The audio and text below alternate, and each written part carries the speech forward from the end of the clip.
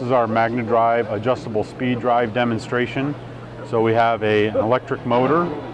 On the electric motor shaft, we have mounted a conductor rotor. So our adjustable speed drive comes in two different components. The conductor rotor, which has the copper on our cage here, connected to the motor.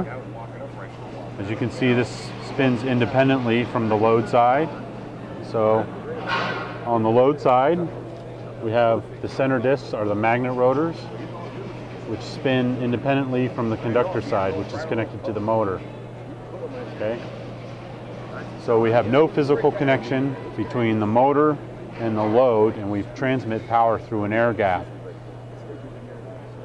And what we can do with the power and change the speed by actuating the center discs closer and further, opening and closing the air gap between the magnet and the copper, and that will adjust the torque transmitted between the load and the motor, changing the speed.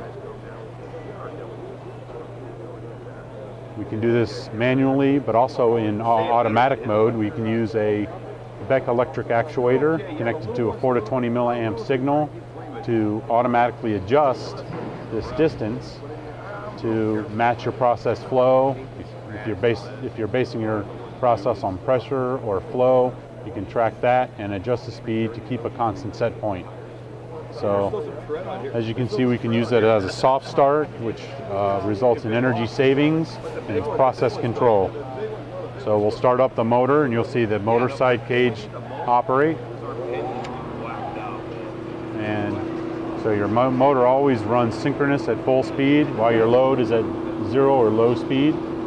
So as we increase the speed, we change the distance between the magnet rotors and the air gap from up to full speed. Now we're magnetically coupled, full speed on the fan. We can also go anywhere in between, increase or decrease the speed depending on the signal coming to a Beck Electric Actuator, and do process control and energy savings.